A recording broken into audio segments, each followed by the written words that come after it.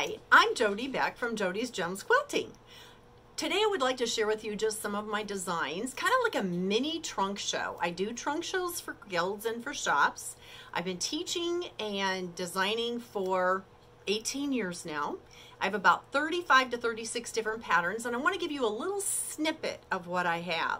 This pattern right here is a new variation of my Seaside Retreat. I've had that around for many years, but we've just done a lot of updating to it. You can see by the samples on there. There are a lot of options to that. That's Seaside Retreat.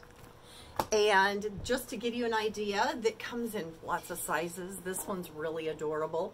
This is where all the sun rays go out from the center. This one, the two blocks, they either go out from the center or they come into the middle. And so this one's kind of a new layout, which I really love. And my daughter designed that. The Twisted Star Ornament is another one that's my #1 selling pattern. It sells so well. And the shops keep ordering it. I keep waiting for it to die out, but it just keeps on going strong. And so that's available. And that features everything from a wreath for your door. You can do tree ornaments. You can do different sizes. You can hang them in windows. I've done a lot of different things with those, and that's fused fabric that is cut, twisted, and glued together. Then I also have a log cabin pattern, which is great for beginners or anybody, and I love this. This one comes in a variety of sizes, everything from this size here all the way up to bigger ones. And this one is actually got a sleeve on it, so it will go over the top of a picture frame, an easel picture frame, or you have a rod pocket in there. So that's kind of fun. This one also does the same thing. And I love these little, I love to do little ones like this. And this one is actually my new one, which is English paper piecing. And it's called All For Me. And it's English paper piecing, applique, embroidery, and hand quilting all in there. So there's some videos I've got to go with that. So anyway, so that's really cute and adorable. And I love it for traveling. I take it with me. I've done a whole bunch of those, and I love that size. So it's a great size for English paper piecing. Then I have some backpacks. I have, I use these all the time. They're always full, but they come in 3 different sizes, from toddler all the way to youth and adult size. And it's just half a yard of fabric, a tiny little bit of lining fabric, and cording, and you're good to go. That one is very popular, great for making for Operation Christmas Child. This is another one that is very interesting. It's wool applique ornaments, and they come in a variety. I didn't know any better, and I put them all in one pattern instead of making a whole bunch of patterns. So those are available. That's the It's Christ Time wool applique ornaments. This one's one of my new favorites. It is called Crazy 4 Patches, and it is taking 4 patches, stack and slashing them, and putting them back together, and it takes quilts from plain to amazing. And I love this. This is one charm pack. You've got an extra square, plus you've got this one here, and all you do is stack and slash 4 patches. So you make them up, stack and slash them, put them back together, and you've got really fun quilts. Like I said, this is one charm pack, and I did all the math for you. The sister or cousin to that is the Crazy 9 Patches, which is making 9 patches and then stack and slashing those. And that one's really fun. Again, I did it with charm packs. This is one charm pack right here. You get this size, and I love this. You can do it in scraps. You can do it with charm packs. Anything will work.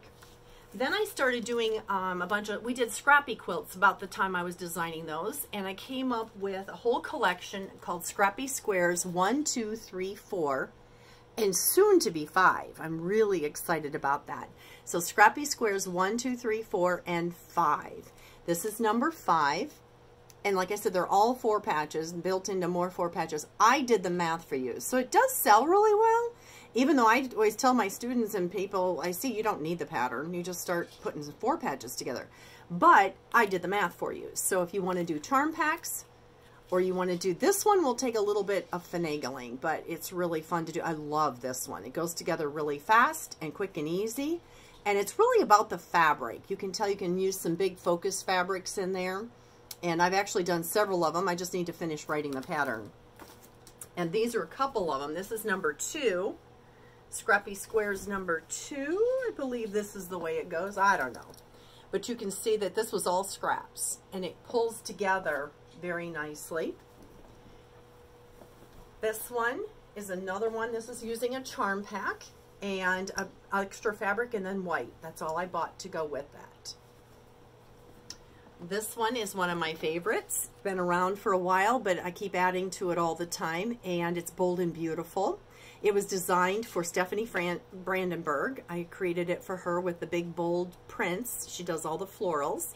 And you'll see that there's a pillow panel size, a full size. This is like a full pillow panel, or a full panel, a normal size, and then this is just a piece of fabric.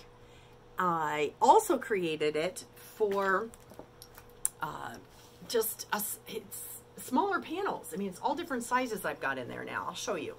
This is a pillow panel size. Okay. This one is a full panel size. Okay. And this one is fun because this is what I was talking about, the smaller. You'll have smaller panels. And so you can put it together. I did a vertical one also, so they match. I also have placemats that are, you know, fun to do, easy for gifts, and there's 4 different finishes to that. You can button it, you can sew it, you can cut it off, you can stitch it down, or leave it open. This one was my #1 selling pattern to the Twisted Star ornament, and this is the Starry Wonder Table Topper, and it features 8 different sizes from 6 fat quarters. This is pointy. There is no border on these. And you'll see that here. These are 2 of the small ones. This is the smallest size of the 8. This is the, I think, the next size up. Okay. And then they get bigger, like up to 50 inches, 52 inches. This is the cousin to it, or the sister to it, which is His Eyes on You, and it's taking the same thing and adding borders to it. So we figured out how to do it, one of my friends. We wrote it into the pattern, and I love it because you can do them single and you can do them into groups and pods. So you will see that in some of my other videos. This is a small sample of it. Like if you did a class with that, this is about the size you're gonna make, a little bit bigger, maybe 36-inch squares. So anyway, thank you so much. Make sure that you check my website, my YouTube channel, and I look forward to hearing from you soon. Have a great day. Bye.